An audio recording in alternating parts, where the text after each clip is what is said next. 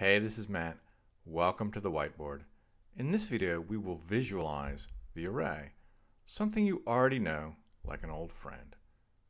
You already know how to populate an array using the push method, which pushes items into the end of an array like this.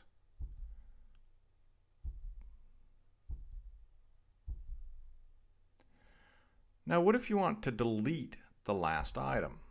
You use pop, of course, and the array is one item shorter. What if you want to add an item to the beginning of the array?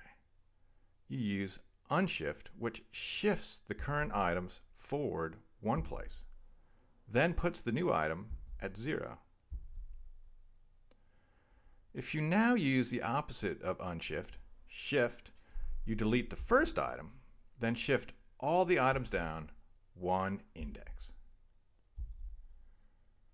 What if you want to delete from the middle of an array?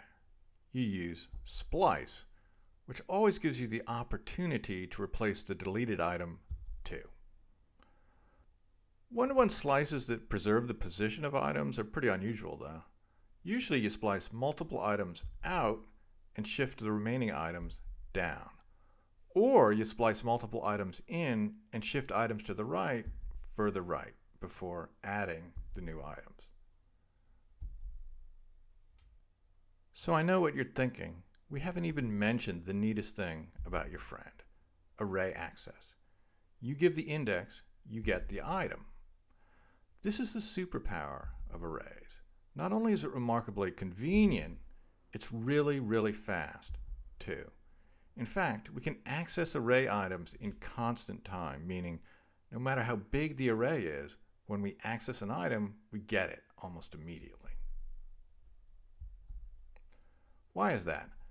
If some kind of looping or linear search was going on in the background, it would take O(n) time. But it doesn't. Here's how it actually works.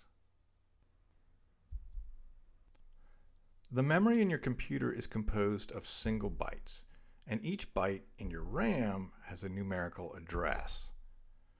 When a program on your computer needs some memory, it takes a series of bytes, and when your program creates an array, something special happens.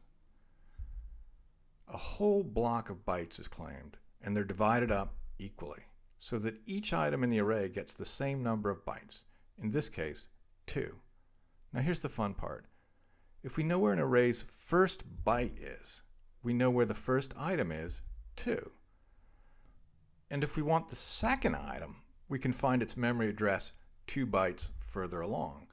And the third item will be further along by 2, and so on. This trick is why array access has great performance. It takes just a simple multiplication to locate the item in memory. This peculiar structure, side-by-side evenly divided groups of bytes, is the strength of the array. It is also its weakness. Suppose you have an array of fruits here. You shift the lemon away. Now all the remaining items have to be shifted one index down. So every item in the array has been rewritten. That's not a problem for this tiny array, but what if the array has 10,000 fruits? 9,999 items would have to be rewritten, which is a staggering cost. Array shifting is why both insertion and deletion for arrays is O(n). If you don't shift, unshift, or splice, you're on solid ground because a pop is O(1) and a push is 2. But you have to be careful with pushes. Imagine we keep pushing items into a fruit array. It's fine as long as there's room, but what about this kiwi? Where will it go? If another program or process has claimed the memory just after the fruit array's memory, the whole array will have to be recreated elsewhere.